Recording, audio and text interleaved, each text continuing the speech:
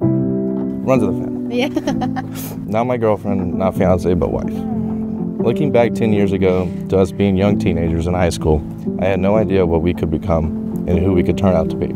I didn't know that I was going to find my future wife or find my lifelong best friend. Today is the day. You are a rock for me. You are patient and kind and thoughtful. You treat me with respect and love, and you make every day more fun. You balance me out and you feel like home. The writing's on the page, and a whispering wind is blowing through your head. I love that you are always the brightest person in the room. I love that you are funny, I love your smile, and I love your laugh. I love spending time together, whether we are being extremely lazy, or running errands, or traveling the world. There's no one I would rather be with. I'm finally home.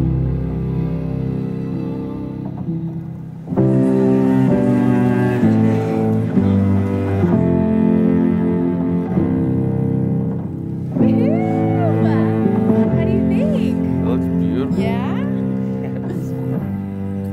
Yeah, these days go by like so many years before. Looking back, I remember when we were 16 and I was desperately wanting time to speed up so we could be grown-ups and make our own decisions. And then whenever we were grown-ups and 18 and in college, I wanted time to speed up so we could finally graduate and be together. Across the room, I'm captured by the thought of you.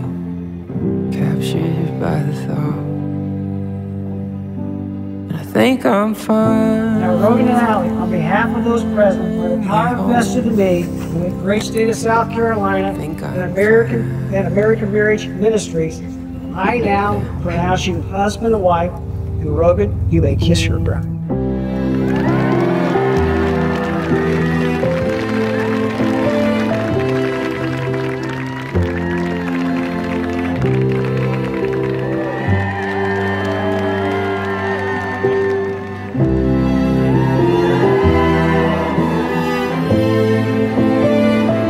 I promise to always be there for you, to listen, to be patient, to be understanding. I promise to love you unconditionally. We've made so many wonderful memories together, and I can't wait to make so many more. I love you.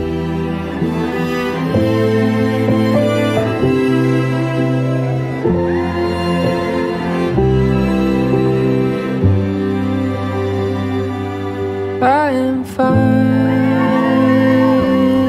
Every year we spend together is sweeter than the last, and I can't wait to see what our future holds. I feel so lucky to grow old with the man who I was young with. All my love forever and ever. Yes, I am fine.